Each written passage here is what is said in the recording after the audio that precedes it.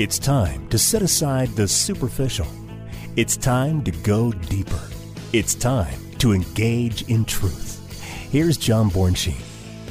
Well, hello everybody. Welcome back to Engage in Truth. This is John Bornschein. I'm Senior Pastor of Calvary Fellowship, Fountain Valley, right here in Colorado Springs. And I'm so excited that you are tuning in. We begin a brand new study today. Yes, we're going to take off on a journey that's probably going to take us about 40 weeks to get through. I kid you not. It took about 36 weeks when we were going through this in a regular pace on a Sunday morning, in which I have about 45 minutes to share. And here on the radio, of course, I have far less than that. So this is going to take us a little while to get through, but we are going to be studying 1 Corinthians. And so, yes, it's going to take a little bit of time to get through, but I know you're going to be encouraged because there's so much that comes out of the book of 1 Corinthians that is applicable to our lives today. In fact, we'll talk about love. Yes, indeed. The love chapter of 1 Corinthians chapter 13. We're going to talk about spiritual gifts, including the hot topics of prophecy and speaking in tongues. We're going to cover that to great detail.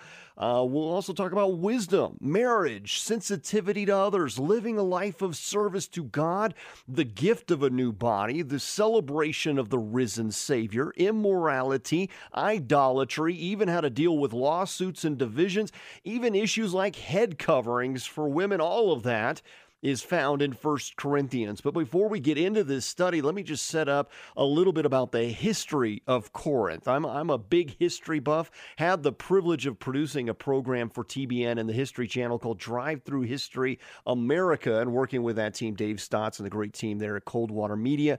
And I just love history. In fact, many years I had the privilege of working with wall builders and Keenan Curitan over there at FRC, and we're all just a bunch of history nerds. So just bear with me if I give you just maybe it's too much information, but I think it'll be just right because it gives you a foundation of this city of Corinth. And in the modern day city of Corinth, now this is a city that's built on cities. In fact, its history goes all the way back 5,000 years. Around 700 BC, the city became a major commerce trade route, and around 550 BC, so 550 BC, they allied with the nation of Sparta within this Peloponnesian League. Now, this particular league, they become this ally, and after this Sparta victory during this particular Peloponnesian War, the two allies, they fall out of graces with one another. And then Corinth they start to pursue this independent policy that they're no longer going to align with other nations and wars and so forth. But after the Macedonian conquest of Greece, it was liberated, and they end up joining the Achaean League. And this happens around 146 BC, and Corinth was then captured and destroyed by Roman armies. Now there was this Roman colony that's now built on it. It takes place around 44 BC, and then Corinth flourishes under this new administration and becomes the capital of the Roman province of Achaia. So if you had a map there, you could see what I'm talking about, but this particular city then lies in this important trade route. It's actually a very interesting position. It's about 6 miles to the southwest of this narrow 4-mile wide isthmus that separates Corinth from two gulfs.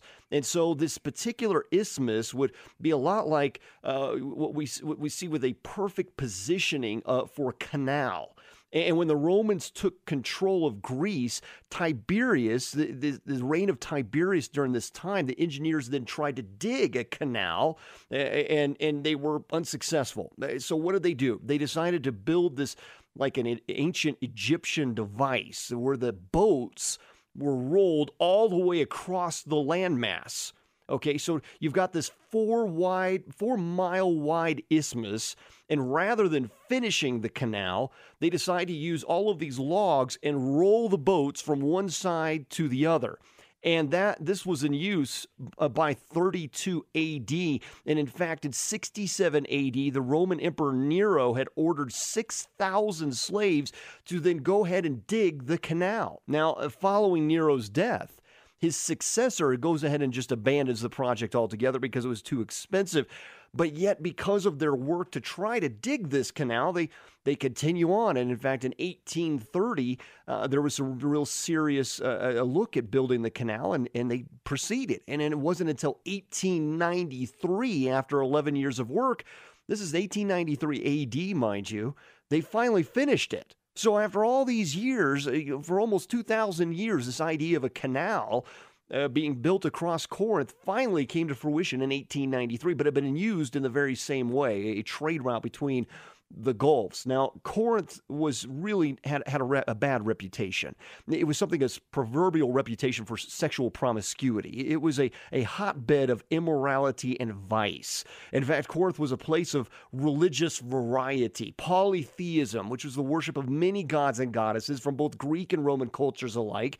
They had their local deities and heroes that they would worship, the divinities that would come in from the east even, and all these Egyptian deities, Isis and Serapis, amongst others. They just worshipped everything. And in 1858, it was totally destroyed by a 6.5 earthquake. And yes, that's a magnitude 6.5 that we just saw in California not too long ago. And yet this particular magnitude earthquake was enough to wipe out the city. In 1928, another earthquake of 6.3 magnitude destroyed the new city. And in 1933, there was even a great fire, and the new city then had to be rebuilt upon that. So the city that's there today doesn't even go back to 1933 because there were ruins built upon ruins and built upon ruins, and now we have the city that we have there today. So between 1858 and 1933, 3 times the city of Corinth was completely wiped out and rebuilt. Now, Paul was in Ephesus around 57 AD while he was writing to the church in Corinth. And that was during his 3rd missionary journey. It's interesting because in 1 John, as the Apostle John was writing, he most likely was in Ephesus as well. So we have Paul writing from Ephesus to the church in Corinth. We have John later, about 40 years later, writing to many of the churches that would receive the book of Revelation, also from this city of Ephesus. So in the midst of Satan's backyard, if you will, of the city of Corinth, we see a lot of ministry that's going to be going on from there, and a number of churches that would be established. And so it was so important that he write these instructions to this church to get their act together, because what happened was they started to adopt many of the pagan ways into their culture. It's what they knew. It surrounded them. So here Paul is writing to them around 57 AD from Ephesus during his 3rd missionary journey. This is roughly 20 years after his Damascus Road encounter with Jesus Christ in Acts chapter 9. So you go back to Acts 19 for more detail on his stay in Ephesus that had resulted in this huge riot. In fact, they were worshiping the deity, the false god Artemis, also known as Diana, also known as Isis, also known as Semiramis, the moon goddess, the wife of Nimrod, that goes all the way back to the Tower of Babel. So here Paul is writing from Ephesus, this place where this riot to worship the false goddess Diana had taken place, and he's writing from there to Corinth, that's also going through great pagan worship during that time. So Paul, he's about 55 years old when he's penning this book of 1 Corinthians. It's his 3rd letter of his 14 epistles, and I believe that he did write the book of Hebrews, as I include that in this number. So only 10 more years of service will go by for the Apostle Paul before he is executed in Rome. So he's down to his last decade. Now, of course, he doesn't know that. We know that as historians, as theologians, as studious students of the Word. We can look back now and go, wow, he only had 10 more years after writing that. So let's get started in this. If we were to examine 1 Corinthians from our modern era, what I'm about to tell you would sound like probably a church you know down the street. But it may even be worse than churches we know. And we hear so many horrible things that are going on in churches sometimes. And that's why Paul wrote this letter, to get the church's act together because they were falling short, and they were starting to adopt the things of the world and forgetting their first love in Jesus Christ. So if you think about it, here's what was going on in this church. If you can imagine this with me, a church that's wrought with divisions and factions, that they, in fact, favor one particular preacher over another and willing to give division to that. They're a church filled with sexual immorality. In fact, some of the members were known for visiting prostitutes. Another was having an affair with his stepmother. And these believers, they don't work out their problems. Rather, they sue each other in secular courts. They're even having debates, rages over topics like Christian liberty, men's and women's roles, prophecy, speaking in tongues. This is dividing the church. And then you can almost imagine here is what he's going to talk about of how they were even defiling the Lord's Supper. They were abusing that. Now, this is hard to believe that they could even do something like that, but some didn't even believe in the bodily resurrection of Jesus Christ in this church. So the church I'm describing to you is this first century church of Corinth, a church that the Apostle Paul founded. So if you're a pastor listening to this right now and you feel some grief of the things going on in your church, it just breaks your heart. Imagine how the Apostle Paul felt. This is a church he founded, and all of the things I've just described are the things he's going to be writing about. Oh my goodness, how is this happening in the fellowship of believers who are the body of Christ? Now, how he responds to this is amazing. You would think that he would respond with anger and frustration and almost an unlovable approach, but he responds with optimistic thanksgiving, that he's even thankful for this church because Paul knows that God is at work in their midst despite their behavior. And God gives his church every gracious gift and keeps his church secure in his faithfulness. Now, in 1 Corinthians 1:1-9, Paul pins this greeting with thanksgiving to the church of at Corinth. And in fact, he cites that he is called by God. Here's what we read in 1 Corinthians 1:1. Paul, called to be an apostle of Jesus Christ through the will of God, and Sosthenes, our brother.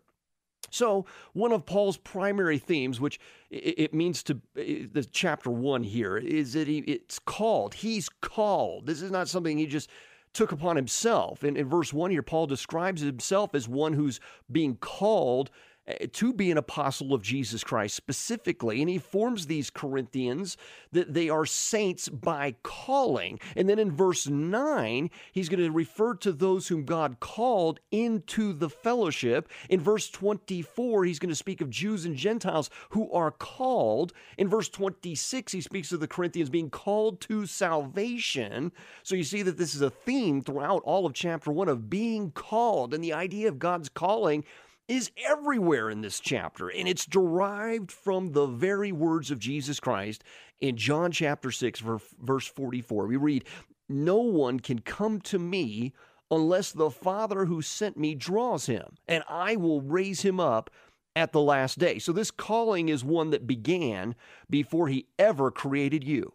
And we go to Romans chapter 8, verses 28-30, we read, "And we know that all things work together for good to those who love God, and those who are called according to his purpose. For whom he foreknew, he also predestined to be conformed to the image of his Son, that he might be the firstborn among many brethren. Moreover, whom he predestined, these he also called, and whom he called, these he also justified, and whom he justified, these he also glorified." This is reiterated in the book of Revelation, chapter 13, verse 8, where we read that all who will be saved were written in the Lamb's book of life before the foundation of the world. Why can we say that? Why can the word say how are these names preserved even before one day ever came to pass? Does that show favoritism? I'm not going to get into the Calvinism, Arminianism debate here, but let me take you to one verse in particular, Isaiah 46:10, that God saw the end from the beginning. And we're even told that the eyes of the Lord examined the whole earth. In 2 Chronicles 16:9, "For the eyes of the Lord run to and fro throughout the whole earth, to show himself strong on behalf of those whose heart is loyal to him." Now, this knowing all before all is why the angel of the Lord would call Gideon a mighty warrior while Gideon was hiding from the Midianites. While he's in the midst of cowering at the magnitude of the assignment in Judges chapter 6, verses 11 to 12, God already knew what Gideon would do before Gideon was even called. And Gideon still had to answer the call and be willing to step out in faith. Now, whenever God calls us to do great things in his kingdom, we're expecting something as obvious as like a redwood tree when it often comes in the form of a mustard seed, right? We're expecting something extravagant and illustrious and boom, okay, I can't miss that. And yet it can be even as small as a mustard seed. If we often put out our fleece moments like Gideon, right? We're almost like we're testing the Lord to double check if this is from him. But you're looking for your red and blue suit with a giant S on the front when God is handing you a bucket and a mop. But in those who are willing to wash feet, he sees kings and priests who are about to inherit the universe. That's the reality of this. So it's time to step out and step up, where we read in Isaiah 6:8, "Here I am, send me." Now, David wasn't looking for a giant to slay. We think about King David. He was being obedient to the commands of his father Jesse to deliver dried grain and bread to his brothers, as well as cheese to the captain. You go to 1 Samuel 17 to 20, and out of David's obedience, God gave him an opportunity. So you want happiness in your marriage and your life? It begins with obedience to your heavenly Father. If he tells you to carry bread, you ask how far. He might not even tell you how far. He just wants you to keep walking until he tells you to stop. So then watch God bring opportunities across your path. We need a "here I am, send me" moment. So your calling begins with obedience. God chose you first, according to Ephesians 1:4 and John 15:16, but you must choose to follow, as we see in Joshua 24:15. "As for me and my house, we will serve the Lord." So God prepared us for good works, according to Ephesians 2:10. And when we act in obedient, selfless service, as we read in Philippians 2:3-4, these services are all within our calling. And Romans 16 and Hebrews 11 are filled with acts of obedience that ultimately were acts within a calling. So think of your calling as layers, if you will. Every layer builds on the other as God actively works as the grand weaver in the tapestry of your life. So David was called to serve God. David wasn't called to be a giant slayer. His calling was to serve the Lord.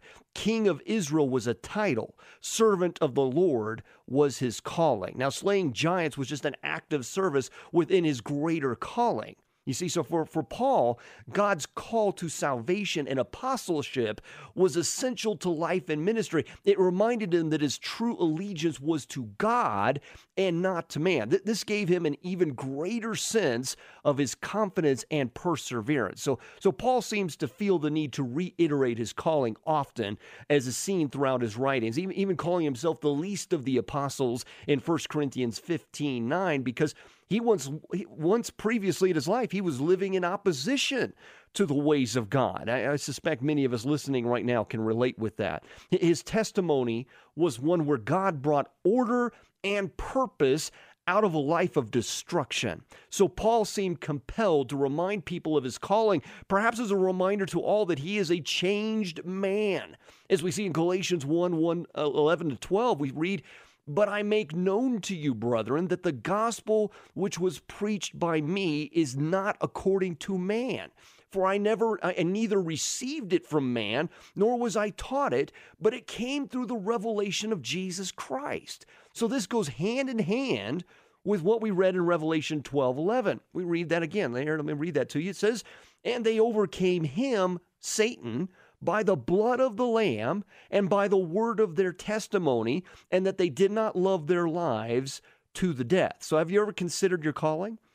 I suspect, could it be that perhaps you've been called to ministry through your business, perhaps as a teacher or even as a homemaker? I'd argue that God has a calling for each one of you.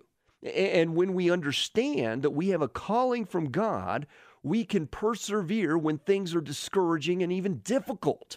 And I encourage you to go back and read Colossians 3:23 on that. So without a sense of your calling, you're not going to last. You're not going to endure. You're going to take your eyes off the prize. You're going to give up. But if you regularly reflect on your call, God will be gracious to sustain you. Now don't assume struggle is evidence that you're not operating in your calling. when it may just require good old hard work that you need to endure here and experience. You see, many people today don't appreciate the joy and benefit of hard work, and anything worthwhile will not be easy to attain. You just ask Noah about his century project and his home remodeling project, all right, as the Lord set him to task him with building the ark. If you ask Abraham about his relocation efforts and his hike with his son, I know you're going to find that story fascinating as well. Even Joshua and Caleb about their journey from Jordan into Israel, or Nehemiah about his construction plans. How about Paul about his boat trip? Nothing worthwhile comes without sacrifice, and yes, even stress or pressure. But believe it or not, you're better under pressure. Only God can show you how to convert the pressure into something glorious. If you think about it, we love looking at diamonds, especially ladies. I know gentlemen appreciate a good diamond as well. But this graphite or various carbons are compressed to over 1 million pounds per square inch at 2,000 degrees Fahrenheit in order to give us this illustrious, beautiful diamond. If you think about hydraulics, Pascal's law of the principle that states that for every incompressible fluid at the rest, the difference in pressure is proportional to the difference in height, and this difference remains the same whether or not the overall pressure of the fluid is changed by applying an external force. Now, what that means is that by increasing the pressure at any point in a confined fluid, there's an equal increase at the other point in the container. This is how you get hydraulics. You apply heat and pressure, and when you do, hydraulic oil is able to lift thousands of pounds by simply applying more heat and more pressure. It can lift far more than it can do in its own. It's like what we look at 211 degrees at water. If it's just 211 degrees, it's hot. But at 212 degrees, it's boiling. And boiling water produces steam that can power a locomotive. So that one extra degree makes all the difference. And you're like a steam engine. But some of you blow your top instead of applying the pressure to God's purposes. So you got to cast all this stress on the Lord. This is why God tells us to cast our anxieties and worries on Him in Psalm 55:22 and Matthew chapter 6, verse 25 to 34. It's not if you're going to be stressed, but when. Especially as you face struggle, even when operating in your calling. Let's read 1 Peter 5:5-11 on this. He says, "Likewise, you younger people, submit yourselves to your elders. Yes, all of you be submissive to one another and be clothed with humility. For God resists the proud, but gives grace to the humble. Therefore, humble yourselves under the mighty hand of God, that He may exalt you in due time, casting all your care upon Him, for He cares for you. Be sober. Be vigilant, because your adversary, the devil, walks about like a roaring lion, seeking whom he may devour. Resist him, steadfast in the faith, knowing that the same sufferings are experienced by your brotherhood in the world. But may the God of all grace, who called us to His eternal glory by Christ Jesus, after you have suffered a while, perfect, establish, strengthen, and settle you. To Him be the glory and the dominion forever and ever." You want to operate in your calling? Then you must humble yourself before God daily. And this requires prayer and lots of it. Go to 1 Thessalonians 5:16-18 on that. And we must cast our cares upon Him. And then we put on the armor of God from Ephesians 6 and get to work. So if you lack vision or understanding or wisdom, ask for it. Habakkuk 2:2-3 tells us to do that. If we're looking for vision, ask Him for it. And then when He gives it, you write it down and you run. Go back to James 1:5 also on that. God will answer if you are patient. And God may be testing to see if you want His way or your way. Go to James 4:3 on that. Let me just read to you this. 1 Peter 1:6-7. He says, "In this you greatly rejoice, though now for a little while, if need be, you have been grieved by various trials, that the genuineness of your faith, being more precious than gold that perishes, though it is tested by fire, may be found to praise, honor, and glory at the revelation of Jesus Christ." Now, if you remember the story of Mark chapter 2, verses 1-12, the 4 men who took the paralytic man to Jesus for healing in Capernaum, they weren't detoured by the fact that the room was filled. Oh no, they go up on the top of Peter's house. They make a hole in the roof. Now, can you imagine that this is Peter's house and how burdened he was? He's making sure to tell us that they took and pulled a whole part of my roof off, and Jesus is there teaching, and they're pulling his house apart so that they can complete their mission. So when you're doing the work of God and the opposition increases, we must rise up and go higher in the strength of our Lord. If something is hard, we tend to see it as a stumbling block, as though God is trying to close a door or as we're trying to push it open. And then someone with the best of intentions comes along and tells you that God won't give you more than you can handle. And that's not scriptural at all. And we're going to address that when we get into 1 Corinthians chapter 10, verse 13, which we'll follow up by reading 2 Corinthians chapter 1, where Paul specifically declares that God does give you more than you can handle. Noah couldn't handle the flood. Moses couldn't handle Pharaoh. Deborah couldn't handle Sisera. Shadrach, Meshach, and Abednego couldn't handle the furnace. Daniel couldn't handle the lions, and Stephen couldn't handle the angry crowd. The Bible never paints a picture that you're able to handle anything without God. Jesus says in John 15:5, without me, you can do nothing. So when someone is laboring for Christ and they're calling,